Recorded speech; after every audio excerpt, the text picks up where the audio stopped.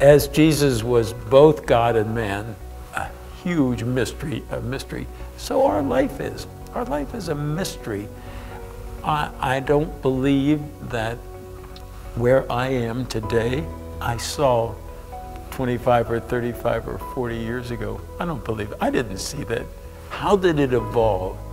It evolved by grace, chance, friends, support, people that said, you can do this, and people that said, you better not do that. And in that dialogue, in that back and forth, and I'm grateful. I'm grateful to be where I am today. One of the real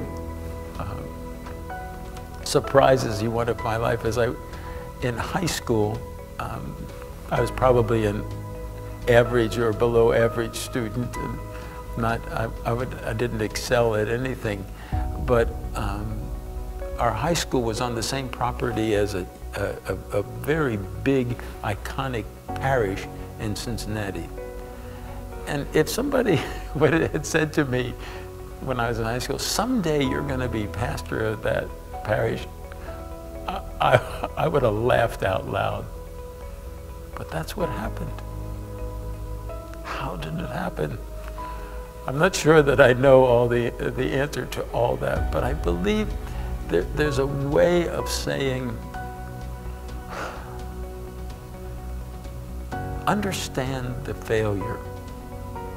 Don't let the failure make you depressed.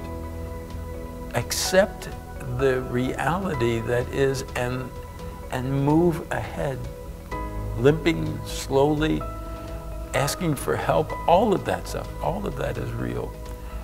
And I believe that no one does this life alone. No one. What brings success to each of our lives is our ability to live in the midst of the craziness of our world, to make friends, to keep at it, to be truthful, to use the virtues that we've been taught since in our earliest years. Use them every day. They're hard. Help somebody that doesn't have as much. Be thankful for what you have. Try not to be too proud or too boastful, but try to give thanks for the gifts that you have.